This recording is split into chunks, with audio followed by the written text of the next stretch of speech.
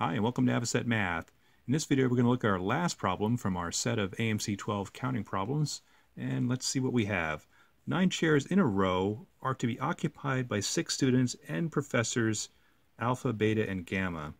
These 3 professors arrive before the 6 students and decide to choose their chairs so that each professor will be between 2 students. In how many ways can the professors choose their chairs? So this is one of the more difficult AMC counting problems, so we're probably going to have to get a little creative here. And it turns out that it's a very difficult problem to count unless you use sort of a counting tool, similar to the counting tool that we used back in the AMC10 problem for the donuts. So go ahead and check that one out if you're curious. And sort of the key here is to try to catch the students before they sit down. And that enables you to use a very straightforward counting tool. So let's take a look at the 6 students who are getting ready to file into a room with 9 chairs. And imagine that they're kind of lined up in a row, ready to move into this order of line of chairs.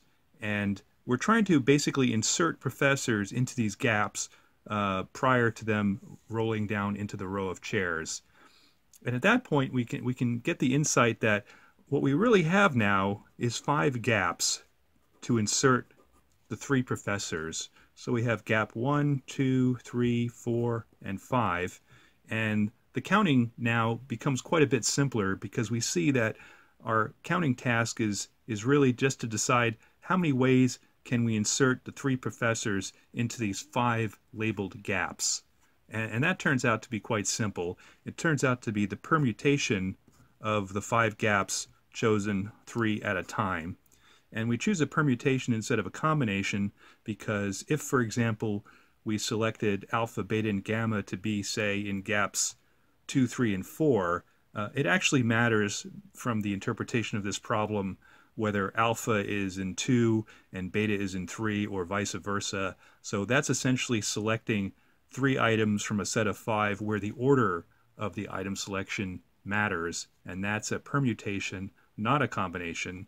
And from our permutation math, that works out to 5 factorial divided by 5 minus 3 factorial, which is equal to 5 factorial over 2 factorial, and that is 5 times 4 times 3, and that is 20 times 3, 60. Answer C. Anyway, hope that helped, and congratulations on making your way through these problem sets.